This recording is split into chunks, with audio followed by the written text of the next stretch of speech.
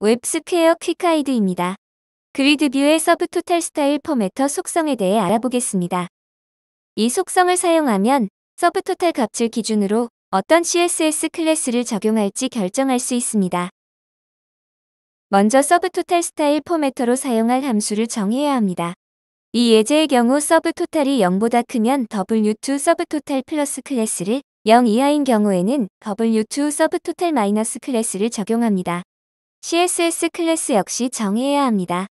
W2 서브토탈 플러스는 붉은색으로 W2 서브토탈 마이너스는 파란색으로 표시하겠습니다. 예제를 통해 확인해 보겠습니다. 그리드뷰입니다. 서브토탈 행을 포함하고 있습니다. 각 컬럼의 서브토탈 행의 인풋 타입은 익스프레션이고 익스프레션 속성으로 계산식이 정의되어 있습니다.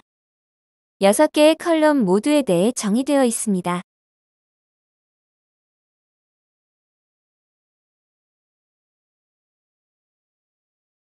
브라우저에서의 모습입니다. 하단에 위치한 각 컬럼의 서브토탈 계산값이 스타일 구분 없이 동일하게 표시됩니다. 스크립트 탭에서 서브토탈 스타일 포매터 속성으로 지정할 함수를 정의했습니다. 이 함수는 서브토탈 값이 5000보다 크면 W2 서브토탈 B 클래스를 5000 이하이면 W2 서브토탈 스몰 클래스를 적용합니다. 아웃라인 뷰의 헤드 탭에서 스타일을 우클릭하고 Add 인터널 스타일을 선택합니다. 소스 탭에 스타일 태그가 생성됩니다. 이 부분에 CSS 클래스를 정의하십시오. 5000보다 크면 빨간색으로, 5000 이하는 파란색으로 표시합니다. 저장합니다. 함수 이름을 복사합니다.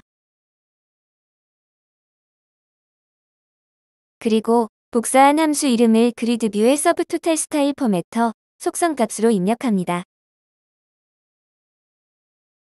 저장합니다. 화면을 다시 로딩합니다. 서브토탈 값이 5000보다 큰 경우 빨간색으로 표시됩니다. 5000 이하의 경우 파란색으로 표시됩니다.